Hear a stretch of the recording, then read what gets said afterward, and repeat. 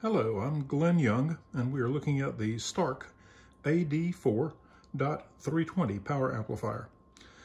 There's not much to say in terms of looks. It's a big black box, but pretty is as pretty sounds, and this thing sounds pretty darn good. From the front, obviously, you've got nothing but the vertical LED power indicator and the power button. But on the back, we've got quite a bit more. We've got 4 input channels, which can be switched to bridged or not. And you've got 4 output channels, which also can be switched to bridged or not. You've got a trigger in and out, power on and off, and then obviously an IEC power cord switch.